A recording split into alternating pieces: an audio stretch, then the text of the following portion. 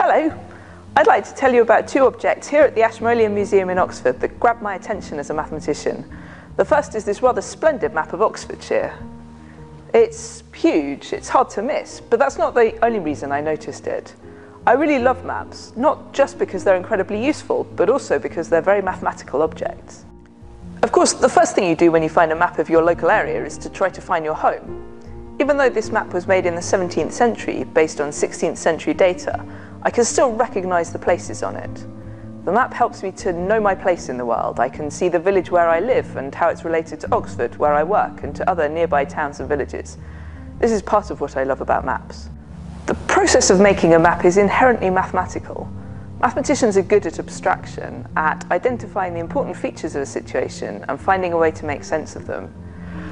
Oxfordshire is a pretty big place, and so the person making this map had to make decisions. Which places to include, which to miss out? Is it important to show the roads, or the rivers, or the areas with lots of trees, or the places with most people, or the hills? In this case, the map focuses on Oxfordshire, and is one of a series of 4, the counties of Gloucester, Warwick, Worcester, and Oxford.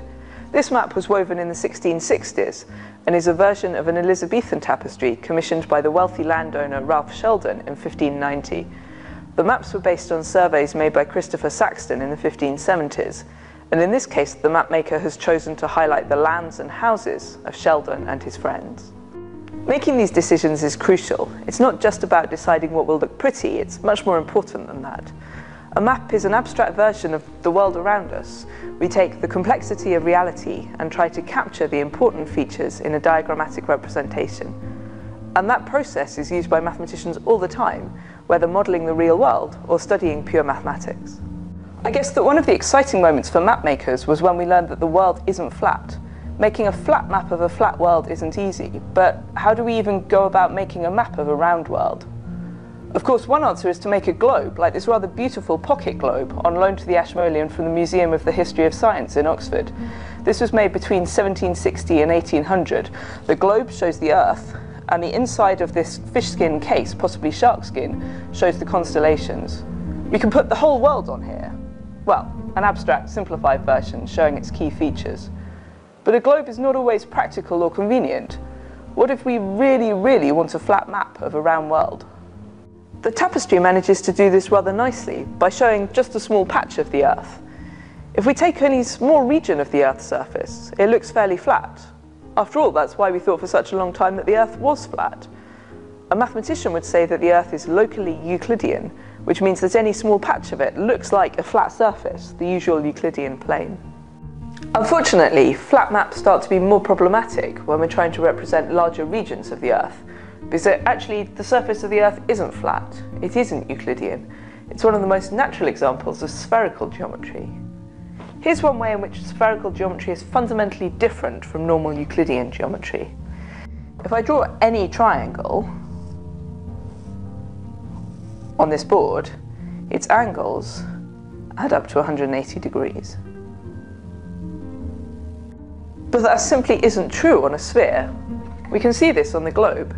If I take a triangle with one corner at the North Pole, one on the equator, and a third also on the equator but a quarter of a turn round, then we have a triangle with 3 90-degree angles and an angle sum of 270 degrees.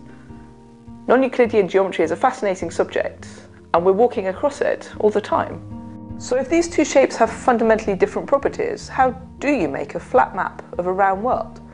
Again, it's all about being clear what the purpose of your map is. A sailor planning a trip from Southampton to Cherbourg has no problem. The English Channel is a small enough patch of the Earth that a flat map is a good enough approximation. But if she's going to sail from Southampton to New York, then it really matters that the Earth is approximately spherical. The shortest distance is along an arc of a great circle, and we need a special kind of map to show this. So here's Southampton, here's New York. To find the shortest route between them, we slice the globe into 2 hemispheres, with the dividing line including both cities. This dividing line is a circle the same size as the equator, which is here, but shifted round a bit. It's called a great circle. The shortest route between Southampton and New York follows that circle. You might have seen maps like this on long flights. On a transatlantic flight, it looks as though the plane's route is curving up towards the Arctic, but in fact it's the shortest route between start and finish, along a great circle. It's very hard to illustrate that on a flat map.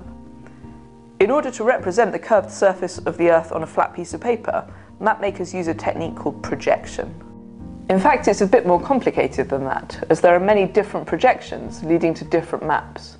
You might have heard of the Mercator projection, or the Peters map.